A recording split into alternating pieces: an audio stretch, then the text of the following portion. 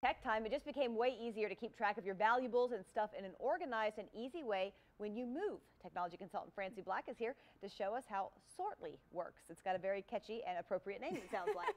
It does, and it's really just about, organizing and keeping track of your valuables. So it can be for moving, but it can also be if you have things in storage and you're not sure what you've got in your storage facility. What's in your attic, in your garage, you just kind of pile stuff around and then you kind of forget about it. What's there. So this has got some really cool features. It's a very simple app, easy to use and very useful. Okay. So the way that it works is you can track your items by location or basically by whatever you want, but you create folders. So I put in here storage unit, you can do your home. A lot of small businesses use this for work and of course for your move, and we're going to talk about some of the moving features as well. So I'm going to go in here to home, and then within whatever location you chose, you can create subfolders. Okay. So like office, attic, bedroom 1, 2, and 3, and you can do it by room, you can do it by location, whatever you want. I feel like because I moved and I have no idea what's in my attic. Exactly.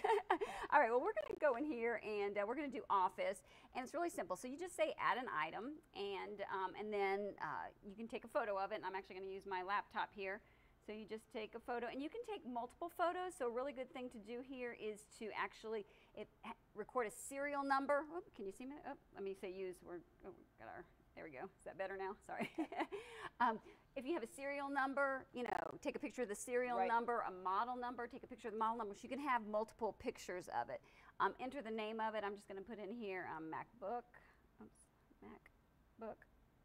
That's really smart to get the serial numbers of these things. So if somebody was to break into your house. That's exactly. And then they go to the pawn shop, you've got proof. That's exactly right. So I'm going to put in here that this is $1,300 and return. And then some other things that you can do here. I'm going to go down here to add tags, and I'm going to put this under electronics.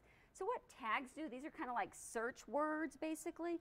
So if you have, lots of electronics, or you're tracking your antiques, you can actually pull a report and see just those electronics or the antiques or your jewelry. So that's what the tags are. So it depends how deep or how much you want to record and do. And you can add notes and some other things. So I'm going to go ahead and say save on that. And I'm going to go up here to my dashboard. And in the dashboard, what this does is this tracks how many items that you have recorded, and the free version, you see this 21 through 200. The 200 is if you're using the free version of the app, then you can record up to 200 items. Okay. The premium version, which is $9.99, one-time fee, allows you to track an unlimited number of items. Okay. And then what I think is really great is this total value, and this adds up quickly. You don't realize it, but this is, it's nice to kind of know what the value of what you've got in your house.